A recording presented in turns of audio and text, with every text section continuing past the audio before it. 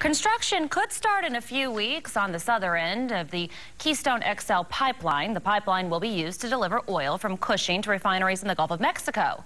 Meanwhile, the company building the pipeline isn't giving up on its northern portion.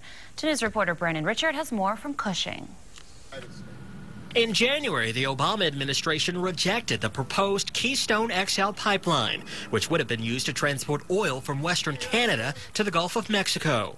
The administration claims it needed more time to study the issue, but critics accuse the president of caving to liberal environmentalists.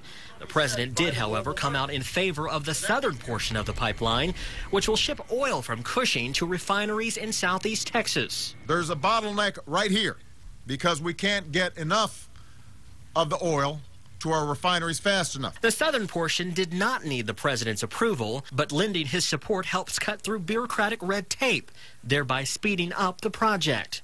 When the president visited Cushing in March, he said the pipeline would mean jobs for Oklahomans. Not only are we going to see jobs and growth and success here in Cushing, Oklahoma, we're going to see it all across the country.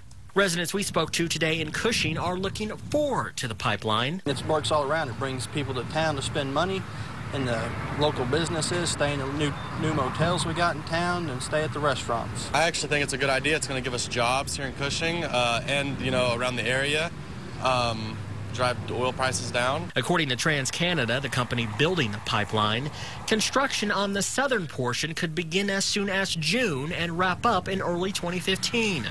Meanwhile, TransCanada hopes changing the route of its proposed northern pipeline will dampen the political firestorm, causing the government to approve their new application. Reporting in Cushing, Brandon Richard, 2 News works for you.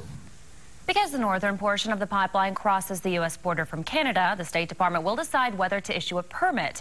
That decision likely won't be made until next year.